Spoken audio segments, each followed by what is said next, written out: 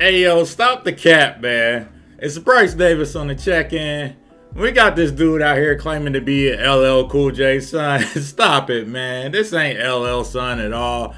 Like, it's a joke. It's mad funny though. I'm sure some blogs are gonna pick it up, but it's like ever since Marquise went on social media and went to the vlogs about his father not reaching back out to him, you know, you got dudes like this, you know, trying to follow that path. But the difference being, that's legitly 50 Cent's son. Like, this dude looks nothing like LL. You can go on his Instagram. They look nothing alike.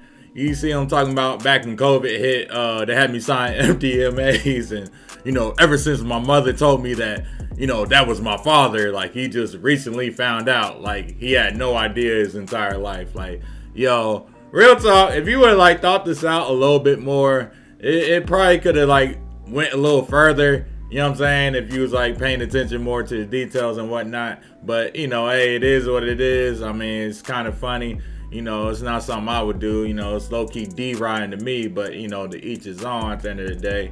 Let me know in the comments how y'all feel about it. Because obviously this ain't real. I bet $1 million on that. And I ain't got $1 million. But anyway, if you like the video, make sure you like and subscribe.